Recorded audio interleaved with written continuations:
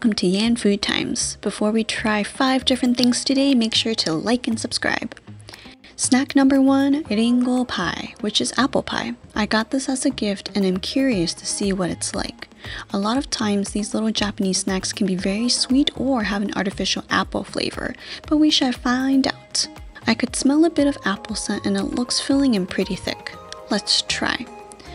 It was a bit flaky, but it seemed like it's a few days old pastry feel. It seemed like this pastry wanted to be as flaky and light as other pastries, but failed to do so. The apple flavor was semi-present, but it didn't taste fresh, so I will pass on it. Snack number 2, manju shaped like a chick. Manju is a Japanese flour-based pastry which is dense, so they're always bite-sized.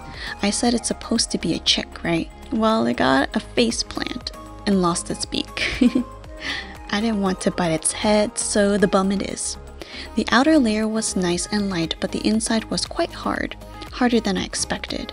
It didn't have much flavor, but the denseness made it a bit filling, so I will sadly pass this one as well. Snack number 3. My mom actually ate half of this already, but fear not, I have one more unopened. These are ebi or shrimp chips. I guess it partnered with Demon Slayer, which I don't know much about other than it's very popular. I've seen these snacks before. Some are savory like this or sweet. Let's try some out. Super cute and very thin. Some may shy away from the shrimp flavor, but I didn't mind. It was very good. It had a nice crisp and the flavor was nice and savory. No wonder mom ate a bunch already. It's addicting. Moving on to snack number 4, matcha Kit Kat, but not just any kind. It's otona no amasa, which means the sweetness of adults. So maybe kids won't like it? Anyways, I've tried lots of Kit Kats from original, strawberry, yuzu, sake, and various green tea Kit Kats, but not this one yet. Overall, Kit Kat is very sweet to me, so I thought this would be the same.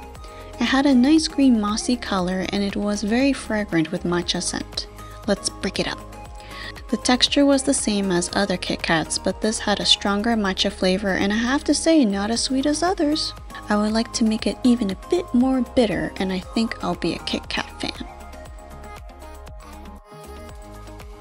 Last snack, which is also sweet, is Frango's mint chocolate. Either people hate it or love mint. I love it. I'm so glad I got this as a gift. I've never heard of this brand before until now. The company Frango has been making mint flavor goodies since 1918. However, this brand also expanded to other flavors too, such as dark raspberry and dark sea salt. It was beautifully presented and the smell of mint just fumed up. It was very hard, so I'm glad it was bite-sized. I just wanted to show you the inside and it's just solid, which is fine. I do wish it was not as hard, but it was very delicious. The mint flavor was not overpowering and too strong. I liked it. Do any of these snacks interest you? Have you tried unique Kit Kat flavors? I also know you can make your own in Japan too. If you're a fan of mint, let me know what other kinds of brands are yummy and I'll try to find it. Thank you for watching Yan Food Times. Drop by again real soon.